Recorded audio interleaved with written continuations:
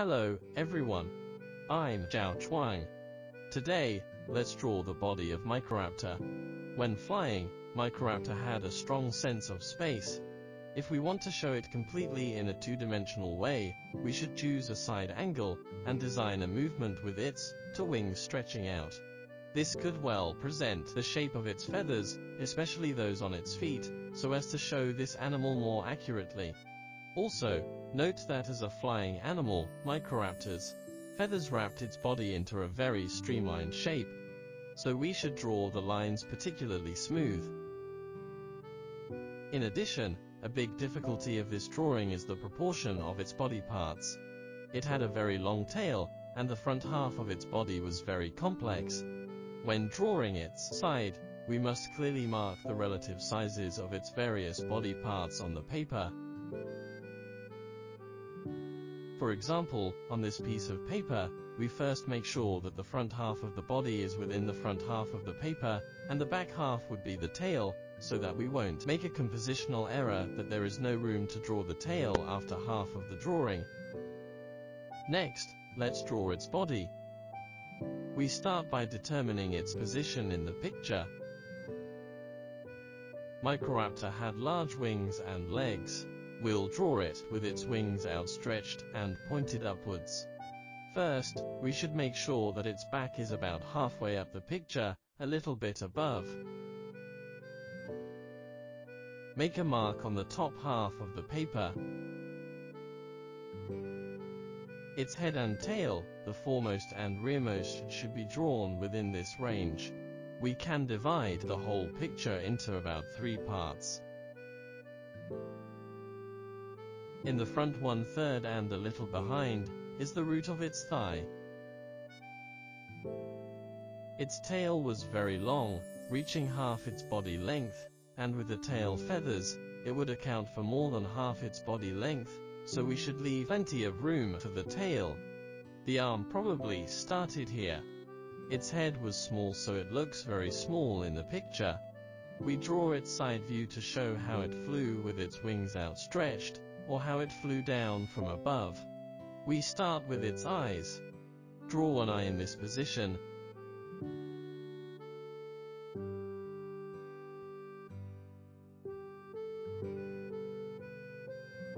And then its skull.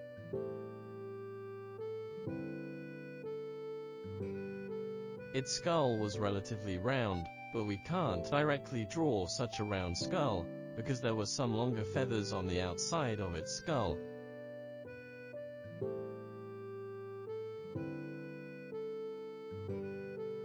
Some specimens of Microraptor show crown-like feathers on the top of their head, while others did not, which might have been caused during fossilization, or due to species and individual differences.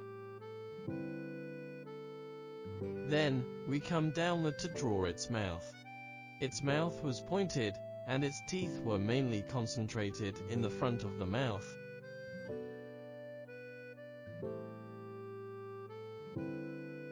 We move to the lower jaw.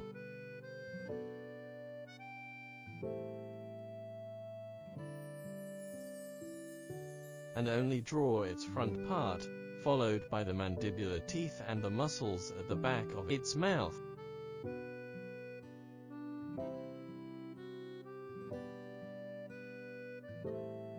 Draw a circle of skin around its eyes, which is commonly seen on modern birds.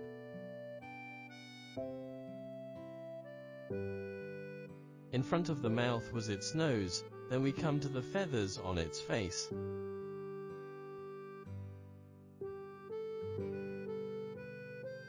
The feathers covered all the way to the front of the eyes. And the lower jaw feathers went all the way here.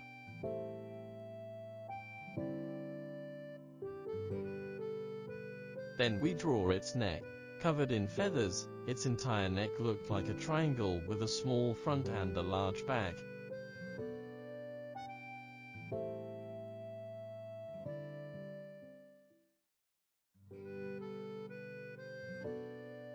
We draw its wings here. When drawing the wings, we need to know the structure of its arm skeleton. First, its shoulder was here, and its upper arm was this long, facing this direction, and then the forearm. An angle was formed between the upper arm and the forearm, not fully stretched. The further back would be its hand. Microraptor had 3 fingers on each hand. The first finger was relatively short. We can draw the claws facing forward, and we only need to show the claws because its entire fingers were covered with feathers. The second finger was very long, the third finger was slightly shorter, and the third fingernail was very small. We know this was its upper arm, then the forearm, the palm, and this was its wrist. Unlike the human wrists and the shoulders that could directly turn like this, there was a layer of skin membrane between its wrists and shoulders, and the surface was covered with feathers. The corner here made it look very streamlined. All these made up the upper wings. Then, we draw its feathers. First, the wings had some degenerated flight feathers on this part, and the normal flight feathers were very long. The first flight feather grew from its index finger, and was very long. The second flight feather was the longest, and then they got shorter in turn.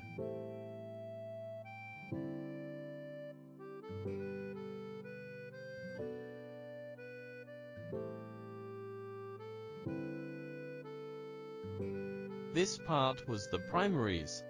Further below were the secondaries, which were linked to its forearm.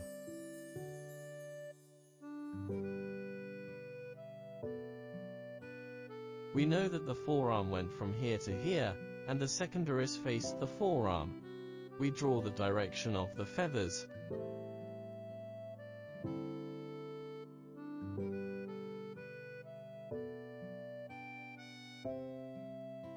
The primaries all grew from the palm, so they should face here.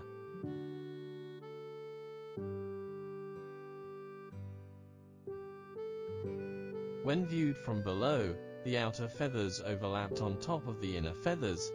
When drawing the boundaries of these feathers, we should first note that they were facing its hand, and then pay attention to their overlapping relationship.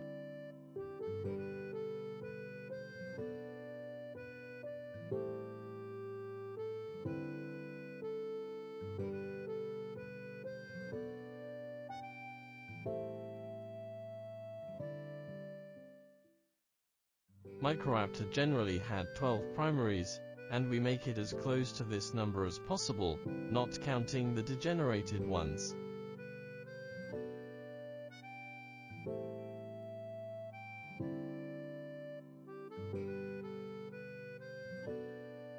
We've finished the rough outline of this wing, and we'll add more details later. Let's draw the other wing simply and quickly. Viewed from the inside, the outer feathers were on top of the inner feathers. Viewed from the dorsal side, just the opposite. We draw the 12 feathers, with the degenerated flight feathers in front, followed by the secondaries in the rear.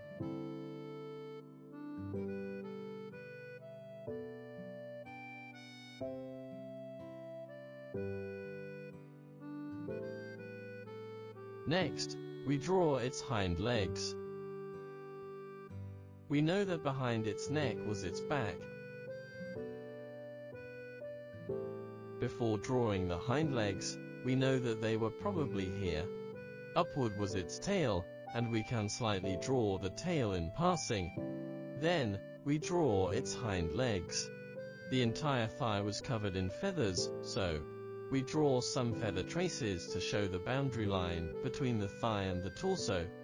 Its whole skin was integrated. Then there was its shank, and the front of the shank was such a large S-shaped arc.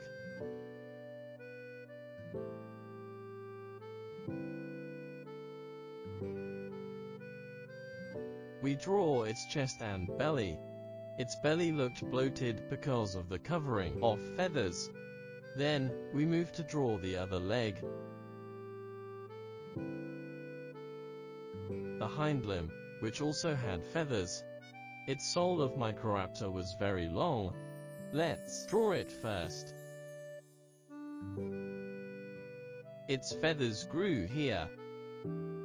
Viewed from the outside, the rear feathers overlapped the front feathers. The feathers were very short at the beginning, and then got longer and longer. The feathers in the middle were very long,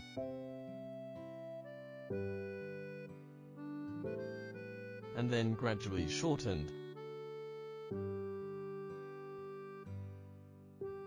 The feathers on the shanks were much shorter, and the feathers on the thighs gradually became elongated bristles.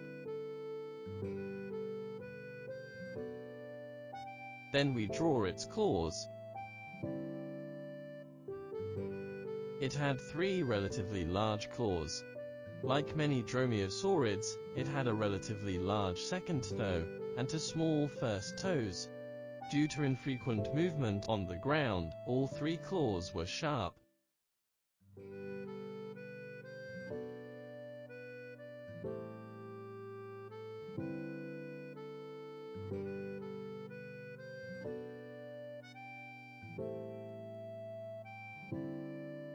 This was its first toe. We draw the feathers on this side. On this side, the front feathers were on top of the rear ones.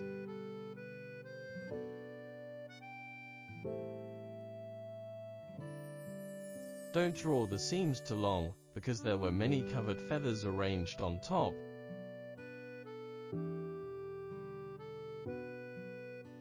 Next, let's draw its tail. There were some relatively long hairs at the base of its tail, and the entire tail was not muchly feathered.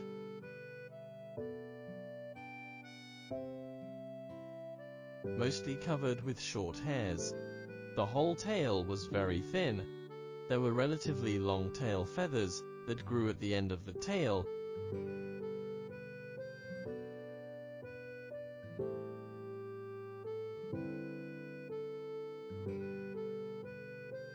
And the overlapping pattern is still unknown.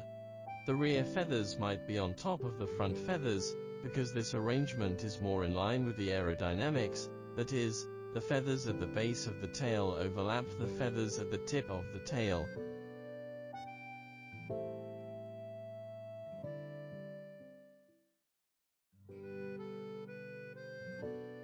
The tail body probably ended here, but there were still long feathers at the end of the tail. A feature of the tail feathers of Microraptor was that the 2 midmost feathers were very long, like rabbit ears. Then, we draw the tail feathers on the other side.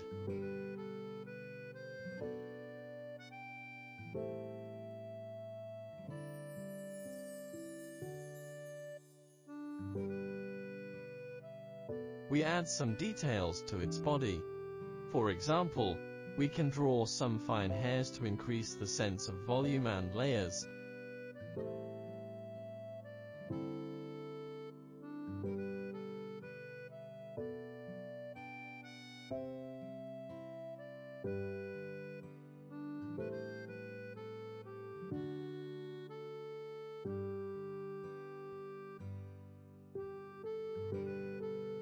Draw some fine hairs under the arms, like many birds today.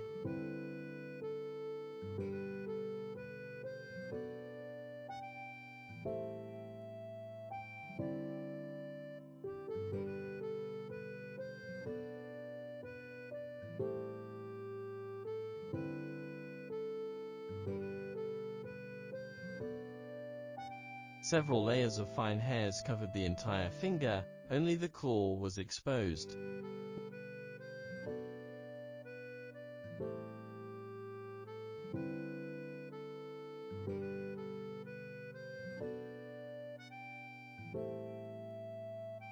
We draw the coverts on the dorsal side.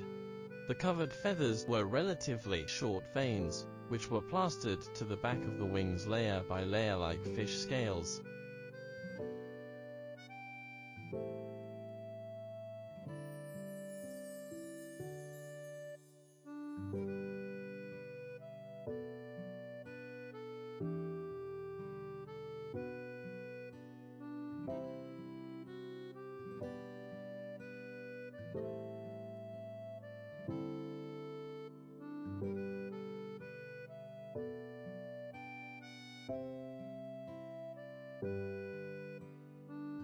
We can also draw the coverts here.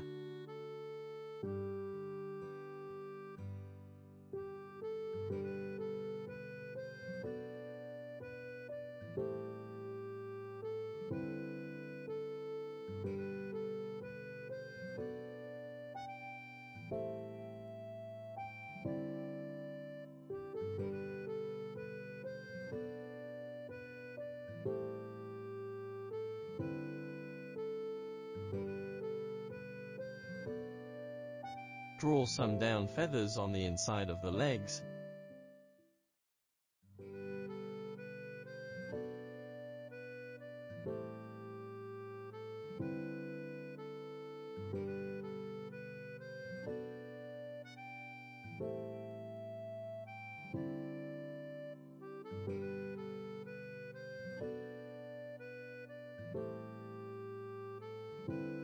And refine the shape of its tail to make it more complete.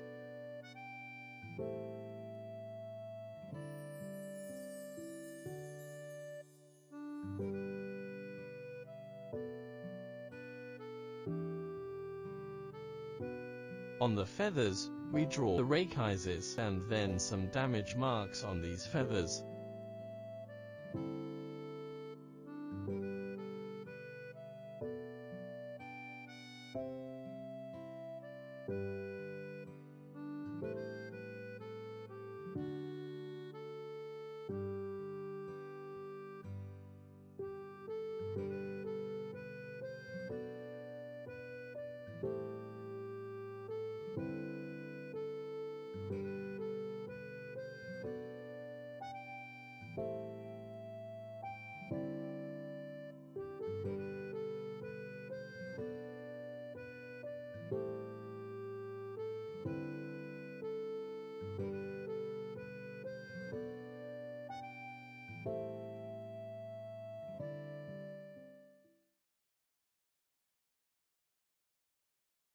Good, like this, we've finished drawing the body of Microraptor.